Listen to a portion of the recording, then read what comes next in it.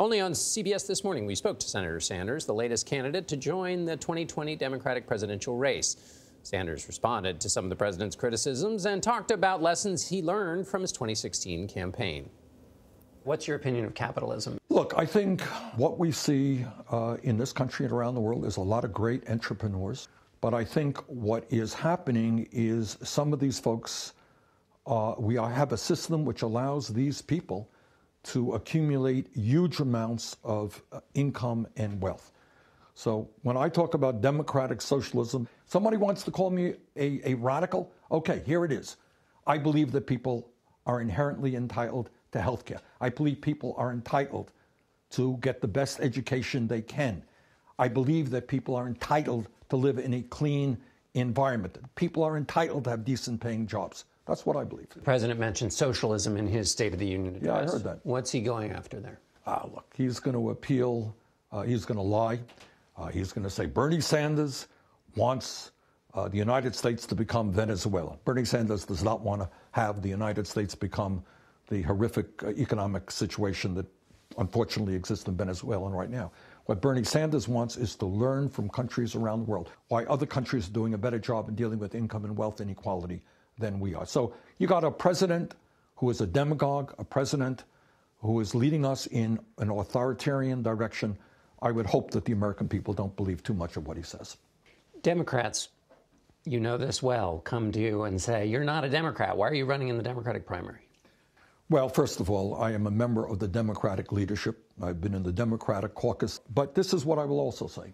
If you look at polling in this country, what you find is that a whole lot of people are dissatisfied with both the Democratic and Republican parties. And more people are seeing themselves as independents.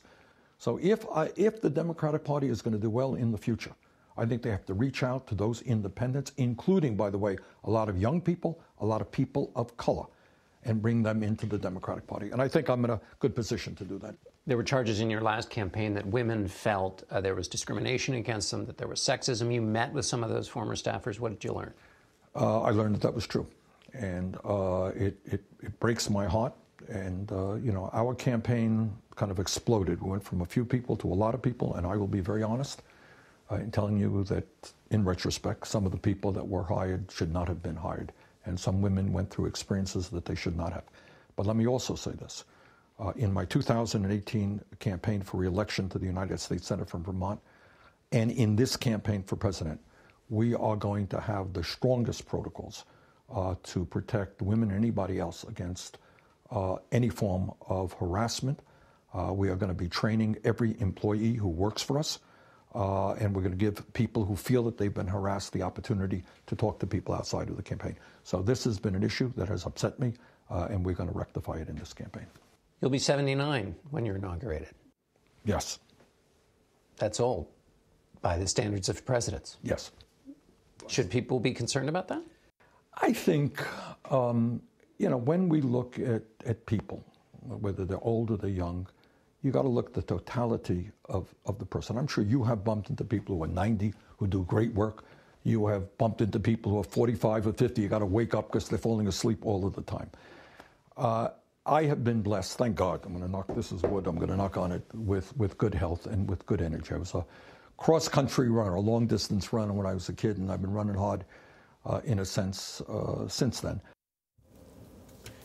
Well, those are good questions, gentlemen. Yeah. Well, and we had a lot more, which will be online, about Amazon. You know, he supports those people who are protesting against Amazon coming into Long Island City. We talk again about Medicare for All. There's a lot of questions and follow-up about that. And so there's a lot more that will be online of that interview. So at CBSThisMorning.com, you can see all of that. That's exactly right. To be clear, he is up for the challenge. Don't. Age, as many people say, age is just a number. That's right. Age is just a number. Yeah. And he certainly is out there campaigning quite a lot. We also talk about the 25th Amendment and Andrew McCabe. So there's a lot online. Lots of good stuff. All right, John.